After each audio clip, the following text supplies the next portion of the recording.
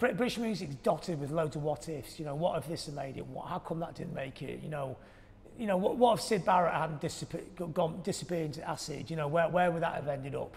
You know, what about that little proto scene that was around before punk? You know, what about those post-punk bands that nobody ever writes about? You know, what about those bands in the mid-80s? The scene that we were in, the little underground scene, which is getting a little bit of media love these days.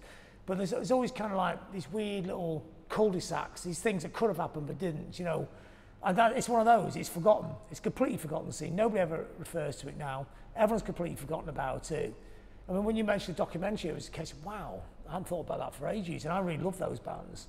But there's so much stuff, you do tend to forget things. But the thing is, by shining a light back on it, it gives another generation a chance to go back into it. So I think the bands have got a future, but it's not a future they were ever planning in the first place.